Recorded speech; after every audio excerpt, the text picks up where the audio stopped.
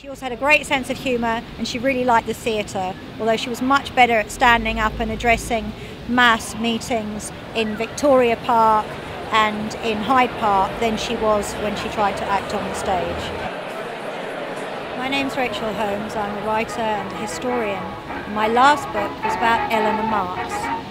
Eleanor Marx was the youngest daughter of Karl Marx, and she was born on Tuesday, the 16th of January, right here in Dean Street in Soho. In 1889, Eleanor Marx and Will Thorne, amongst with a group of other people, founded the Gas Workers Union of Great Britain. And the Gas Workers Union later went on to become what is now the mighty GMB.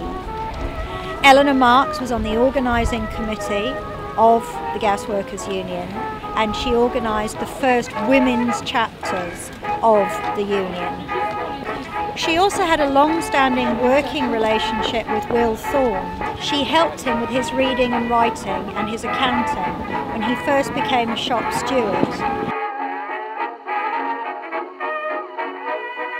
Eleanor Marx inspires me and also educated me and taught me and drives me because she did not accept any of the usual excuses that are given for inequality.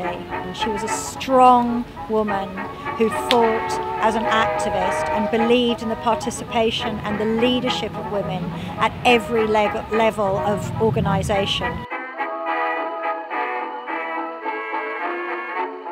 In honour of Eleanor Marx's birthday, we are now opening the nominations nationally for the annual Eleanor Marx Prize for the most inspirational woman.